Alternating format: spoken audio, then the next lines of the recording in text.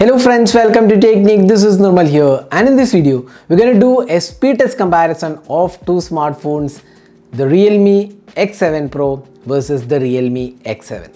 So these two devices have the new 5G enabled chipsets from MediaTek. We have the Dimensity 1000 plus octa-core processor on the Realme X7 Pro, while we have the Realme X7 coming with the Dimensity 800U chipset. Now both are really powerful chipsets and both are 5G enabled.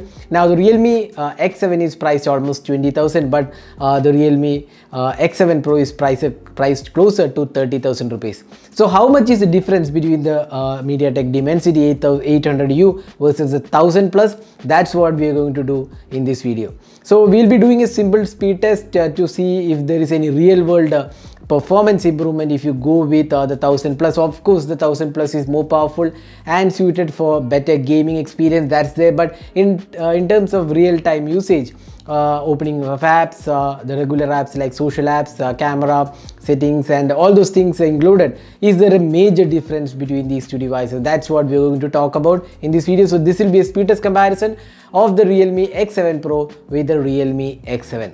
So before going to the speed test, if this is your first time on this channel, do hit that subscribe button and also hit the bell icon to get notified of all the videos we publish. So let's get started with the speed test comparison of the Realme X7 Pro with the Realme X7. So we have the two Realme X7 series, so the Realme X7 Pro and the Realme X7. So let's just go to the settings and let's see the details here about phone. And here also you can see about phone. So Realme X7 Pro 5G, Realme X7 5G, the Dimensity 800U octa-core processor, while we have the Dimensity 1000 plus octa-core processor. Both have 8GB RAM, both are running on Android 10 and both have the Realme UI 1.0. So that's the difference here. So only the difference here is the processor, the Dimensity 1000 plus versus the Dimensity 800U. So that's the only difference. So we're going to do a speed test comparison here to see how different these two processors are. So we just cleared off all the apps in the background. So there you go.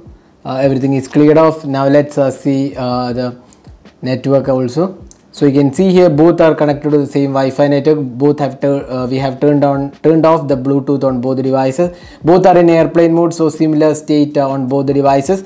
Now next, once again we'll just clear off. You can see here nothing is running in the background. So let's start the speed test. So first app would be Asphalt 9.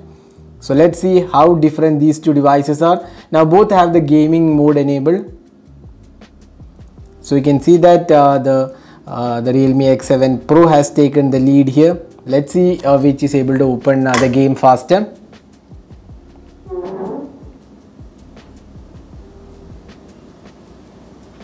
So you can see that this is quite obvious because there is a lot of difference here. So you can see that the X7 Pro has opened the game faster. Now next is Temple Run. So here again you can see that the Realme X7 Pro is faster. Play Store, again X7 Pro. So here again you can see that X7 Pro is faster. In fact there is an error, but still it was faster on the X7 Pro. Facebook, here you could see that X7 was slightly faster. Twitter, again X7 Pro was faster. Here also X7 Pro was faster. Ghana, here you could see that X7 is faster here in terms of opening of the app. Next is Amazon, probably same, but then X7 Pro had a minor edge. Flipkart, again X7 Pro was faster. File Manager, X7 is faster. Again not much of a difference. YouTube, again almost same time. So here X7 Pro was faster. Camera, both are quite similar. Maps, Again quite similar, but the X7 Pro was faster. So what you could see is, while there is a much bigger difference in terms of the processing abilities, in real world you won't see much of a drastic difference except for heavy tasks like games, where you definitely see the difference, the 800U versus the 1000 plus. But in day-to-day usage in regular apps, you won't see much of a difference between the 800U and the 1000 plus, unless you are doing heavy gaming. That will definitely make a difference. Now next, let's see the memory management. So it's retained, camera is retained, Gmail is retained,